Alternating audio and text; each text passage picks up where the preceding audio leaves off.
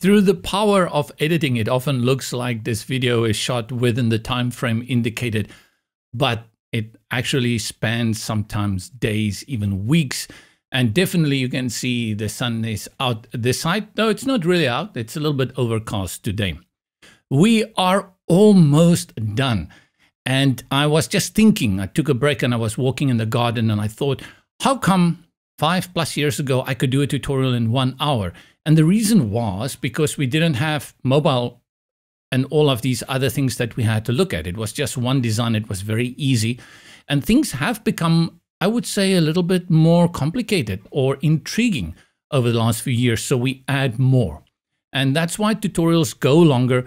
And especially here on Websites for Beginners, my goal is to make sure that you have a very good understanding of what we are doing. And I will put a condition on that. Even in most cases, when we're done with all these modules, you will still have many questions. My answer is do it and do it again. But I also will add to that, those things that you wonder about and you find out you never use it, don't break your brain over that. Just move on. Maybe one day you'll bounce into that and you'll find that you need to know that. That's what our Professor Google is for. Or Dr. Bing. Right? Dr. Bing, I like that.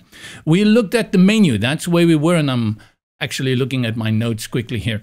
We were looking at the menu. We did the header menu at the top. Perfect. Not so crazy about the white, but that's fine. And I want to show you, we didn't reference the demo that much. This is the demo on the left. Look, it's just by doing the same thing with the same template, you get to something that is pretty much similar, right? And that's a great part of it. I see even the icon here is different. No problem. Our header looks different. I like what we've done so far. You can sell this to someone. Tell them to pay you. Now we're going to go all the way to the bottom because we have activated Bloxy's footer. And we also want to add a menu there. That's often what you get is a menu at the bottom as people scroll down. And then they think, I want to go check this again. And then they click on the menu. Again, this is a very, very short one-pager. Menus aren't actually that important, but we're going to do it nonetheless. Click on Customize. And these things go quicker and quicker now. When we get to the next module, which is the core module, I'm not going to explain to you even more what a customizer is. These things should be locking in at this moment. And we select footer here on the left. Scroll down on the right so you can just see the visual display of the footer. And remember, we have this copyright that we've put here. Click on bottom row because how this works in the footer is you need to have columns. You cannot drag these elements next to each other. You have to put them in columns, and that is because of the nature of widgets.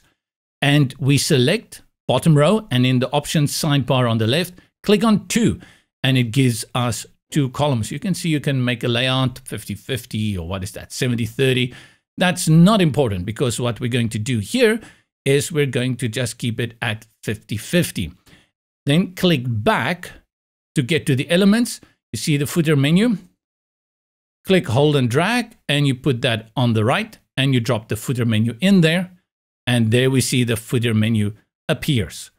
Select it, and then from our settings on the side, we're going to go to horizontal alignment and select the one on the right. So we can shift all of that this side. Everything is nicely balanced. And that is our footer header. Footer header, our footer block. It's not a footer header. And we've added our footer menu. This menu, as I hover over it, you will see it still has that blue that's coming with Bloxy. And we want to put it on a color for us. This is an independent menu from menu 1.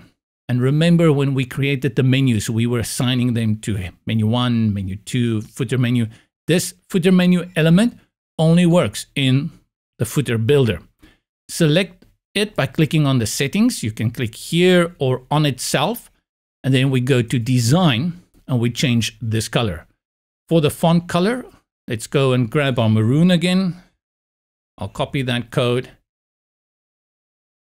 paste it, and I'll do the same for these. I'm going to use the same value, hashtag in front. Remember that when you work with colors, the name, it depends. Some don't need the hashtag. Most of the time you need the hashtag. There you have it. Let's have a look on mobile, how this will display. Scroll to the bottom. And here we need to make changes. Now, I remember when we did the crash course, here we ran into some issues with the alignment. Let's go back to general. I'll click on copyright. And here's the horizontal alignment. I will go here and for tablet, put it on horizontal. Let's go back to desktop. It's on the left. Nice. And let's do the same. No. On the left. Yes, I'm getting confused. Then we click tablet, center. And then for mobile, it should also now be centered because it goes top down. Let's do the same for our footer menu. Select the element.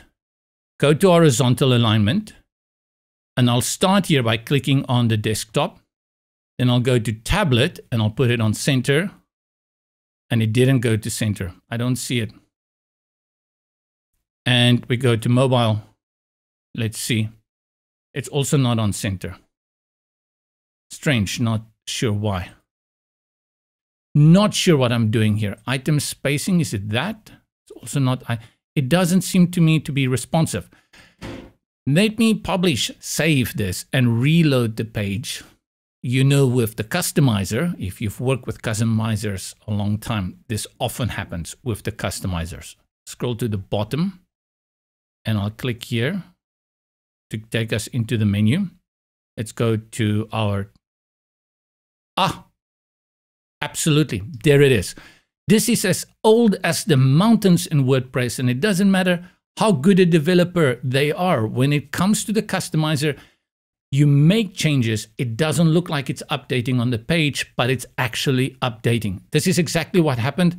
I thought, should I edit this out? I'm going to leave it in so you understand. Often you make a change and nothing happens on the page and you think something is wrong. You're doing something wrong, but don't worry, you are still a genius. The world still bows at your feet.